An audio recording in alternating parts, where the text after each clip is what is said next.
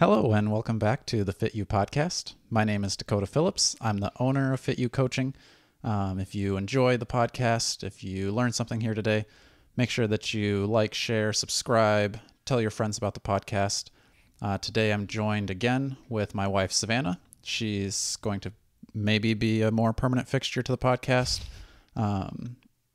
She's, at least today and the next few podcasts, going to kind of take on the role of the listener. Maybe you have questions. Savannah will be the one to ask those questions, help keep me on track. You make it sound like I'm here on a trial basis. Like, we'll see how this goes for you. Well, like I said, it's too late to turn back now. We've spent money on an extra set of microphone, headphones, arm for the microphone. So you're here to stay. And hopefully we'll just keep getting better. Maybe we'll upgrade from the lighting, and we've upgraded the camera, so we've gone from the GoPro to a fancy camera, and everybody can see your beauty a little bit more now. Oh, shucks. If you're on the YouTube, if you're on like Apple Podcast or something like that, you'll just have to take my word for it. She's a smoke show. Oh my gosh. Now, what are we talking about today? Well, today we're talking about bigger versus stronger. So we were having an interesting conversation with one of my sisters last weekend. She was talking about some of her fitness goals, and we got on the subject of focusing your attention towards getting bigger, like looking stronger, kind of looking like a bodybuilder, getting ready for the beach, and then the opposite side of getting stronger. So maybe being able to back squat 500 pounds, something like that, and how those two are not always the same goal, and kind of the different workouts that you would need to do to achieve those two separate goals. So yeah, we're going to cover kind of the science behind that, and I'll kind of break it down into a more understandable science, not like a college lecture. And then we're going to talk about why you would choose either one of those, like your specific goals that would fit that workout category. And then we'll talk about kind of that mindset that you would need to apply to those workouts, and maybe what you would be thinking as you go into the gym. So getting into kind of the science behind it, bigger, when I think of bigger, we think of like the Arnold Schwarzeneggers, pro bodybuilders, somebody that just like wants to look good when they go to the beach, somebody that looks really fit, really strong. And that doesn't always necessarily mean that you are the strongest person, because then if you take the other side of the stronger side, you would think of somebody that could like deadlift 1,000 pounds or back squat 500. They're not going to look like Arnold Schwarzenegger with the really defined muscles. They maybe like look a little bit more average, but they're just really strong. So that kind of explains why like some people look really jacked, and then there can be another guy that's like deceptively just as strong. Exactly. And sometimes even like deceptively stronger.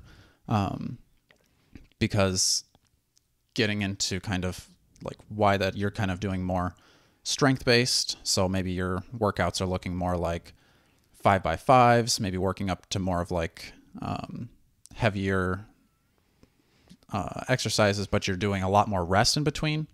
Whereas if you're wanting to look really strong with those really defined muscles, you're probably going to be using lighter weights and doing a lot more reps with a little bit less rest time. So you've got, if you wanted to be on the looking really jacked side, you'd be focusing more on what's called hypertrophy training. But then if you're focusing more on the strength side, you'd just be doing like classic strength workouts. So the people who are trying to get stronger are typically the people at the gym that you see with the bigger weights, doing a few sets, typically sitting on their phone, resting a lot more in between. And then people who are going to be getting bigger muscles are going to be the people who are like sweating a whole bunch, might not have the bigger weights, but then you just see them like constantly going back and another set of a lot of reps. Right. And so with that strength side, like you said, they're going to do just 5 reps of a back squat. Then they're going to find a box, sit down, maybe rest for maybe even 5 minutes, chit chat with their friends, and then go back, do another 5, probably going to be a lot heavier, you're not able to do those super heavy weights for like 30 reps because you're picking something that's kind of on the higher percentage side of what you're able to lift. So that's why you're going to need to rest more, because you're lifting at the higher percentage that you're able to. So you have to rest more, recover, and then go back into it. And that's going to get you stronger. But then, like you said, the people that are like going back, maybe they're doing a superset. So they're doing curls, and then they're doing something like pull-ups or something else that's like a similar movement where they're resting, but they're still doing something else, keeping those active muscles resting a lot less.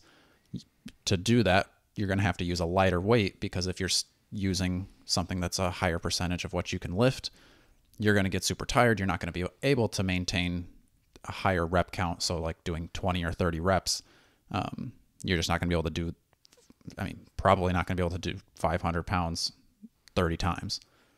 Possible, but not for most of us. Okay, yeah. So this like brings me back to college days when I was lifting a lot more, and I did not understand any of this, and I just felt very anxious sitting around in the gym, and like people were gonna like look at me and think that I was just there for no reason. And so I was constantly just trying to go fast, and so I think I probably could have done a lot more weight if I had given myself rest time, and maybe I would have gotten stronger and a little less bulky in college. Yeah. And so that's kind of where each individual's goals are going to come into play. For you as a volleyball player, doing a mixture is a good thing, because you want to be stronger, because you need to be able to jump higher and things like that. But you also want to keep moving, because your volleyball matches, you don't have the time to sit down for 5 minutes in between every volley, thing like that. It did like work to my advantage that I had pretty decent endurance by the end of it all. Right. And then, so maybe because I know your coaches were just trying to like get the team to do something, where if they knew you were going to be following their workouts to a T, maybe you would have benefited from more strength based on the beginning of the off season, and then work your way into doing more reps, and getting more prepared for the volleyball endurance that you would need. And that's kind of where, so depending on what your goals out there are, the listener, if your goal is, like I said, to want to deadlift as heavy as possible, you're probably not going to be doing a ton of reps. You're probably going to be doing a lot more resting, but a lot heavier reps. If you're someone that wants to go into bodybuilding or physique, you're probably going to be doing a lot higher reps with a lot less rest. And then that'll kind of depend too on, like, if you're an athlete, maybe you want to do something more like Savannah, where there's a little bit of a mixture. Maybe you want to be stronger in some areas, but you also need the endurance to be able to play a full game. And then also just for kind of the general person who's just trying to be an active, fit individual, finding somewhere in between is also a good way to go about it too, because for the general population, there's no reason to squat 500 pounds other than to say that you can do it, because there's no health advantage to that. I mean, there's one of the things that's going to predict how long you live is how strong your legs are, but only to a certain point. Like, you really just need to be able to stand up off the toilet and move about doing the things that you want to do. Very rarely is that going to ever include squatting 500 pounds. So, and I know that, like, we've discussed, for me, like, as I start to get older, typically it's women around age 30, like, you start losing muscle mass if you're not working to keep it. And that's why you brought up the, like, why the typical set rep that everybody goes to is 3 sets of 10, because that's like, you're in the middle. That's like, you're not going crazy on strength and you're not going crazy on growth. You're like safe in the middle. Right. And like with everything, it's going to depend on how intense you're going. Even if you and I went to the gym and we were going to do like 4 sets of 30 with a little bit of rest, we're not going to end up looking like Arnold Schwarzenegger from doing that kind of workout. And similarly, we're probably not going to reach crazy high numbers on bench press if we go in there and doing strength training. It's going to take a little bit more than that. We'd have to go a lot more in depth. But that's just kind of the general direction that you'd be going. So for the typical person, doing that 3 sets of 10 is usually a pretty good way to just be generally fit, because it's going to get you moving with those exercises with enough reps to keep you looking fit. And then you're also going to be able to use a slightly higher weight than if you were trying to do like 30 to 50 reps, so that you're still getting a little bit stronger as well. And you're never going to get fully to one side. You have to think about it as a scale. Just because you're trying to look really jacked doesn't mean you're going to look really jacked and not be strong. You're still going to have that muscle that will make you stronger than maybe the average person, but you just might not be as strong as somebody who's only focusing on strength. But same thing, if you can bench press 500 pounds, you're going to look stronger than the average person. So it's a scale. You're not going to go 100% one way. You're still going to have... You're not sacrificing one over the other. Exactly. Yeah. If you really want to bench press 500 pounds, you're still probably going to look pretty jacked. Okay, so I got really excited about talking about like the mindset portion of all of this, because like I said, I didn't know about a lot of this when I was in the gym, and I feel like I would have gone a lot easier on myself if I understood this stuff. Right. And that's kind of the thing is, if you have a goal in mind, you can plan your workouts to fit that goal. And then with this information, if you have this information, you kind of know, I'm going to the gym to do this workout. I want to be stronger. That's going to require me to rest more so that I can keep performing the workout that I'm supposed to get to the goals that I want to be at. Where if you're just kind of going to the gym, like you have kind of a goal, but you don't understand exactly what you're doing, that can be difficult, like you said, with the mindset piece, because you feel like, oh, I'm trying to get really strong, but I'm just sitting around because I can't pick that weight up again. Maybe I need to do less, but then that's going to make it take longer for you to get to the goal that you're trying to achieve. And vice versa. If you think you're trying to look super good for the beach and you're doing really heavy weights that you're only able to do a few times, like I said, you're going to look a little bit stronger, but you won't reach that goal as quickly, knowing what you know, hopefully now.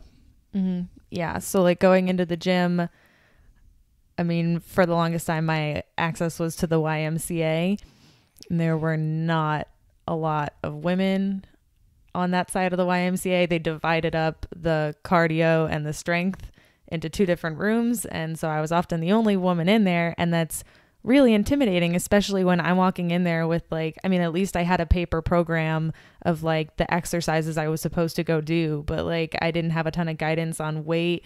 And sometimes there was guidance on sets and reps. So I was constantly looking around and just kind of like panicking, and it took away from the experience to be like, oh my gosh, I'm grabbing this really small weight and like these guys over here doing like so much more, and like I'm really struggling to like keep up with this, and like they never seem to fail, but I keep failing. But like I'm realizing now, looking back, it's because I wasn't giving myself any rest time. So like I was struggling to finish lots of sets.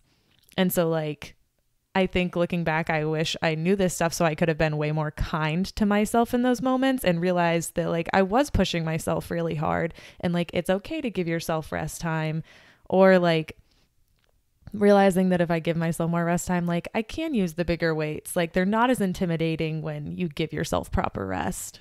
Yeah, exactly. And it's super important that when you're going to the gym, remember to kind of stay in your lane. Remember that your goals are yours. You're not necessarily trying to be that other person in the gym. You want to be the best version of you. You need to do your workouts where you're at. Because yeah, once you start looking around the gym, then that can definitely start getting in your head, because that person over there is doing that kind of workout and you don't know what their goals are. Maybe they have different goals than you. I know for sure that there wasn't too many other people in that gym trying to play college volleyball. So it's important to remember that your goals are different. You got to do what is working for you. And that may mean something different than what you're seeing other people do. So yeah, very important to, know what you need to know, and remember that you're focused on your goals and yourself. Definitely. I also want to talk though about what it means to set up your mindset for these kinds of things when you're not going into a gym, because like you have clients that don't go into a gym like the YMCA or Anytime Fitness or Planet Fitness or anything like that. Like they work out from home. A lot of your programs are able to be done from home. So if they have specific goals in mind, it's still the same thing. Like even if you're not looking around, like I definitely for a long time felt like workouts had to be like you constantly had to be doing something. So it's like even when you're at home, giving yourself that rest time and that kindness to like understand your goals. And like what about when you do have a program? Like I had like a paper program that I was supposed to follow, and like how would you tell somebody to like add this into a program that they might already have or want to do, or if they do group training or if they go to classes where they get to pick out their weights and work along with others? How would you go about telling them to incorporate this kind of knowledge? Yeah, so it works pretty similar to kind of like what we've been talking about. But like we'll take like a boot camp class, for example, or maybe like we'll just start with the boot camp example first. So you've got a group of people. Maybe the workout says you're going to do shoulder press for 30 seconds and then rest and do that for however many rounds. So you're going over to choose your weights, probably your dumbbells, and people are going to grab what they want to grab. But let's say that your goal is to get ready for summer. You've got a beach vacation coming up. You want to start looking like you work out. So you're probably going to grab something a little bit on the lighter side and expect to do a lot more reps in that 30-second time or whatever the workout calls for. But then maybe your goal is to get really strong with that exercise. So maybe you're going to go on the heavier side. And that's where kind of that mindset of my goal here is to get stronger. So I need to use a heavier weight with less reps. So maybe if you were planning on getting to look really strong, you're going to try to get 30 shoulder presses in 30 seconds. That's moving really quick. Probably going to be hard to do, but it's something that's going to keep you from resting. Whereas if you're trying to get really strong, maybe you're only going to try to do 5 really good strict shoulder presses. It's a lot less, but you're using a heavier weight and you're going to have to kind of pace yourself with that and probably rest a little bit more. So just where the other classmates might be using lighter reps or lighter weights to do more reps, you still have to remember my goal here is to get stronger. I'm going to use a heavier weight. I'm going to do less reps. And then if you're doing this at home, good example, like with my workouts that I post for our group coaching, I'll maybe say if your goal here is to get stronger, try to do the exercise, like if it's push-ups, do the more challenging version of it. Even if it's less reps, try to do your push-ups on your toes, maybe 3 or 5 reps if that's a challenge for you. And then if your goal is to, get ready for the beach, maybe you're going to do something where you're doing knee push-ups or your push-ups on a box where your hands are elevated a little bit more to make those easier so that you're able to do those more with less reps. Yeah. Okay. I also want to point out that like both of these kinds of workouts are completely valid and are like morally neutral. Like if you want to look good, go look good. Mm-hmm. Like do whatever motivates you. Like if that's where it's going to bring you joy and like get you excited to go work out is like, oh my gosh, I got a cruise coming in a few months and I'm going to look so good for it. Like, yeah, that's amazing. And if you're like, I really want to be able to lift my cousins up and put them on my shoulders, like, yeah, that's also a really cool, valid goal. Mm-hmm. Yeah. And it could totally change too. Even for myself, like I rarely ever go a whole year doing the same thing because I'll maybe hurt my back and then I want to get better at the deadlift because I don't want to hurt my back anymore. So now I'm going to focus more on strength with that. And then I maybe either like I get to a point where it's like, all right, I just did 300 pounds, 5x5. I don't necessarily need to go much heavier than that. So now I want to focus on something else. And you can kind of change back and forth. Just know that if you're doing that, you're probably not going to ever reach that like Arnold physique or the 500-pound back squat. You're going to have to focus a little bit more on it. But like I said, if you're not trying to be Arnold or you're not trying to get a 500-pound back squat, if you're just trying to be generally fit and healthy, then you can kind of switch between those. And even throughout your week too, you can have, this week is going to be a strength week, next week is going to be a hypertrophy, look really strong week. And you can mix those workouts together. I think that just makes working out more fun too, to understand, and you're not just going in and like grabbing weights and being like, okay, I'm going to do 3 sets of 10 because that's all I really know how to do when I go into the gym. Like being able to go in there with a goal and knowing like I'm going to do less weight and more reps, or I'm going to do more weight and less reps, and like it's going to get me towards this. Like it just feels like more motivating to want to go in the gym when you truly understand what you could do for your body. Right, exactly. And so I guess like a practical application to take away from this, if you wanted to go out and try a workout for both sides of this, if you want to try a get really strong workout, go out and do a 5x5 back squat kind of workout where you're going to do 5 reps, then rest, 5 reps for 5 times. So it's going to be a little bit heavier of a weight. Obviously work your way up to that weight. Don't just slap your max on the bar and go in like that. Work your way up, do a warm up, things like that, so you don't hurt yourself doing a heavier weight. And then if you wanted to do like a getting ready for the beach hypertrophy type of workout, then I would say maybe do, I like to do 4 sets. So 4 rounds of 30 reps. So you're going to have to use a lighter weight because you have to be able to maintain that weight for 30 reps without resting. And then that rest time should be pretty short. So I try to keep it 30 seconds or less. Kind of as you go through that workout, my rest time gets a little bit longer just because maybe I'm using a little bit too heavy a weight, but use something, and you can always change the weight too. If you start out too heavy, use a lighter weight to keep yourself moving. That was going to be my question is like, if I'm supposed to get to 30 and I get to 25, the next time do I pick up a lighter weight? Definitely, because especially since you're having a shorter rest time there, you're probably going to be even more tired starting that next one. And if you didn't make it to 30, it's going to be even harder to make it to 30 if you're using that same weight again. So yeah, and listen to your body too. If you haven't done things like this before, you may need to kind of feel it out. If you're doing the strength one, maybe be like, oh, I did 5, but that wasn't that hard. Maybe I should go a little bit heavier. And then start your 5 once you feel like you've got something that's challenging enough. Same thing with like if you want to do curls, like if you didn't quite make it to 30, maybe you only made it to 15, maybe you don't want to count that. You just say that's a warm-up rep, and then you start your round the next time a little bit lighter, but then you make it to 30. And then if you're going through that workout on set 4 and you're like, I can barely pick my arms up, maybe you need to pick up a lighter weight as you go through the workout. Cool.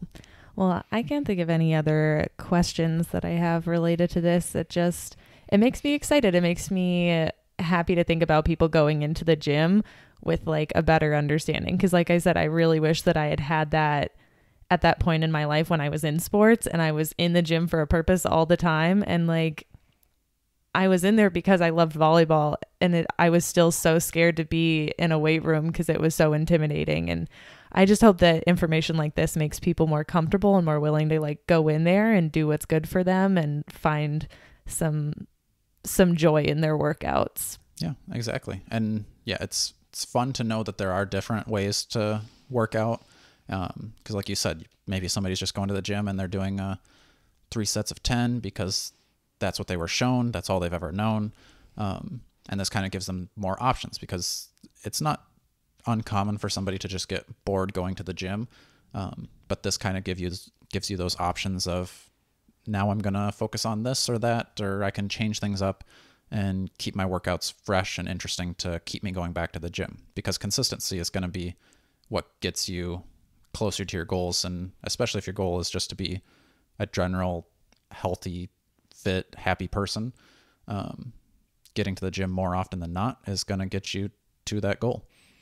So, and if you have any more questions, specific questions, you can always set up a coaching call with me. We can talk about it, talk about your goals, and maybe what workout would be best for you, how I could help you get to those goals, or where you could find somebody else even to get you to those goals. So set up a coaching call with me. You go to www.fitucoaching.com, go to the contact window, and then you can sign up for a coaching call and we can chat, have a Zoom talk.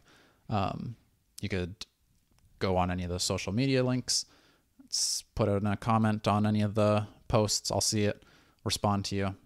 We can answer those questions. So, yeah, like I said, if you enjoyed the podcast, like, share, subscribe, do all those things. Tell your friends, tell your neighbors, tell your mom.